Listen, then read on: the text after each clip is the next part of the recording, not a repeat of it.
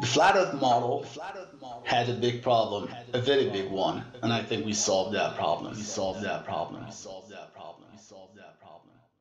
How many of you think that the flat Earth model doesn't make sense because the sun would never rise and set, but instead be visible 24 hours a day? Welcome to the Steve and Dr. Zack show. Now, if you ask any scientist about his opinion about the flat Earth, he will ask you this: how do the sunrise and sunset work on the flat Earth model? And the flat earther will answer, perspective.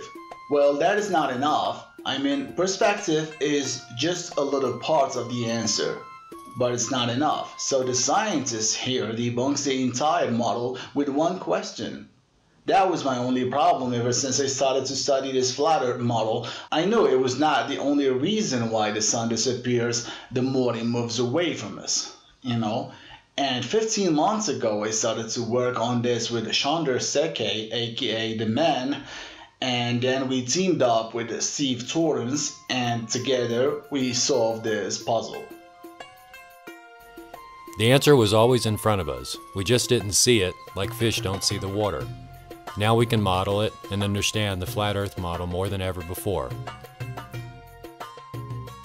Now let me summarize the story for you.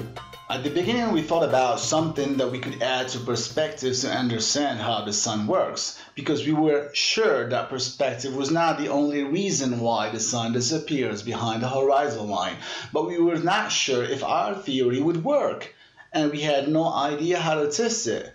Steve already had the flat Earth model designed in his software, but there was something missing from it, and this something was the atmosphere.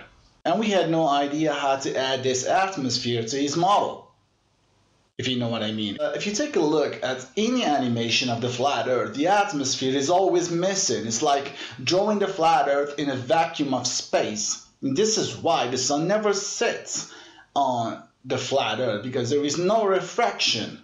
Now my question is, have you ever seen an animation of the globe Earth model with the effect of the atmosphere?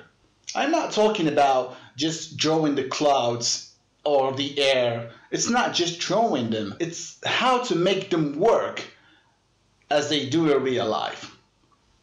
You know what I mean? They know how the refraction works and they know how the atmosphere works, but they never add it to their animation, And if they do, the sun would never sit as they claim it does. And we can prove that too. Modern science claims that the apparent sun sets after the real sun because of the atmosphere and the effect of refraction. So when we see the apparent sun above the horizon line, that is just a reflection of the real sun, which is already set. But when we added the atmosphere to the globe model, it did the same thing that it did on the flat Earth model. The apparent sun goes down first, and the real sun follows it. That is contrary to the way refraction is normally presented. So the atmosphere is something that we can't ignore. It's like looking at the sun with your glasses on. The atmosphere is like a lens with no cover. We are like fish in the sea, So the atmosphere can change the whole view of the sun. Now, in order to prove this, we had to add the atmosphere to Steve's model, but the question was, how?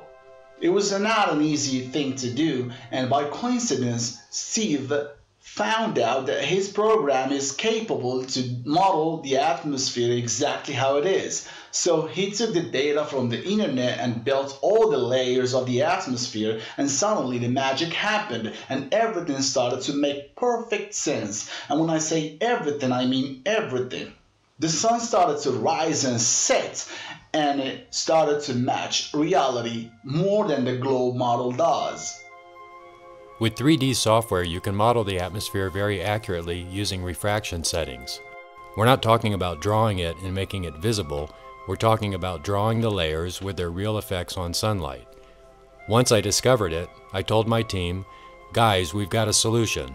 We can test the atmosphere's effect on the light. After we had everything fixed, we started to compare it with real life. We actually took some real sunset videos and compared them with both the flat Earth model and the globe Earth model. And guess what? If you play the 3 videos at the same time, you would not know where the flat Earth model is, because it really looks like real live videos. Many scientists think that the flat Earth model can't work because it can't represent sunrise and sunset. What are they going to say after studying this proof? Is it going to make sense to some of them now? They can't ignore the atmosphere, and all we did to make the flat Earth model work was add the atmosphere exactly how science represents it. We didn't make it up. Now, solving this problem doesn't mean that we solved everything. We still have a problem with the elevation angles, because the sun that we see is not in its real position. What we see is just the apparent sun. So imagine the real sun is here and the fake sun is here. The shadow that you're gonna get is going to follow the apparent sun and not the real sun, and this is not what we want. Okay, so the elevation angle that you're gonna measure with the sextant or with any other tool is not the angle of the real position of the sun. It's just the angle of the apparent sun. And we're still working on how to locate the real sun that we never see. Once we locate it, we will be able to get the exact elevation angles of the real position of the sun. And by doing that, we can draw the flat Earth map from scratch. I couldn't continue drawing the flat Earth map with the triangulation method that I talked about a few months ago, if you remember, because I found out that I was triangulating a fake position of the sun. So triangulating the sun from 3 different positions is like triangulating 3 suns at the same time, and that will never ever give you a precise number. So that is why I stopped plotting the map, and right now I'm just focusing on how to locate the real position of the sun. When the sun is directly overhead, the refraction is near 0, but you still can't say where the sun actually is. As the sun travels towards the west, the atmosphere creates an image of it for every eye. So anyone who looks at the sun from the same angle as you, but from a different city, will see the apparent sun in a different position. But no one can see the sun in its real position. So if you try to triangulate the sun, you will never get the exact distance. This is like trying to triangulate a rainbow.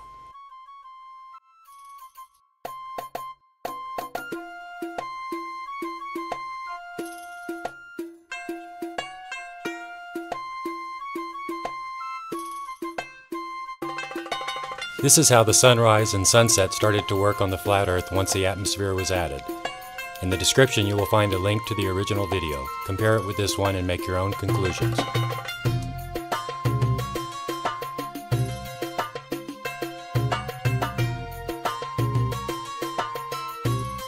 We were planning to do an experiment to back up our theory, and Chandra, Seke, or the man, was supposed to do it because he had what we needed, but because of the problems of life we had to postpone everything. But we will do many videos about this subject because it's the key to solve everything. Thanks for watching.